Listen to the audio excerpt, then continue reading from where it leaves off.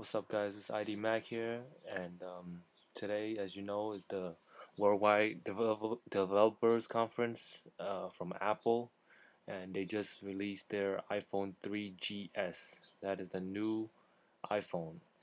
What the new iPhone 3GS is basically the same exact look as the iPhone 3G, but it has a faster processing speeds.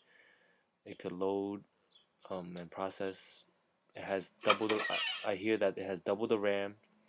So another new feature is the new camera. It is 3.0 megapixels. It um it also supports video recording with autofocus and exposure.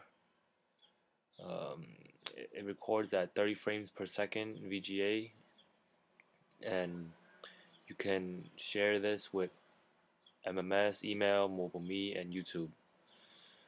The speeds is connects with 7.2 Mbps standard.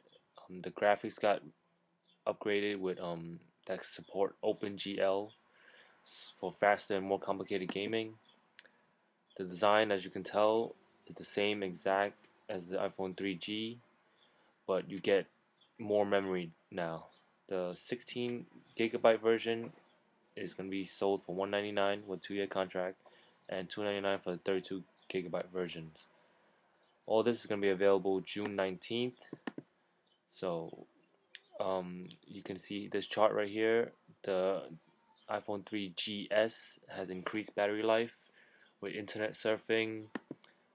Video is bumped up to 3 more hours from 7 to 10. Audio is 6 more hours. 3G talk is 12 hours, and 3G talk remains the same at 5 hours.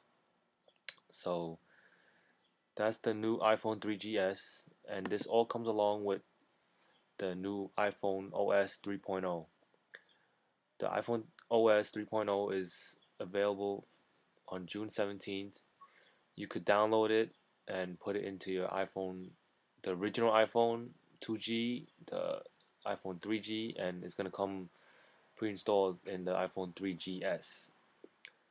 So what the iPhone OS 3.0 does is upgrade performance, um, web surfing, streaming of audio and video. It has autofill, which automatically fills in like your contact information and such. There's also this new app that is called Find My Phone. It's available to MobileMe customers. It shows users where they lost their iPhone if you did, and you could even remote wipe out the whole hard drive to protect your data. So you could delete your whole iPhone's data from your own house. So that was pretty cool. Um, the speeds are definitely upgraded. So you're gonna get all of this by June 17th for the OS 3.0, and the iPhone 3GS is gonna be available June 19th.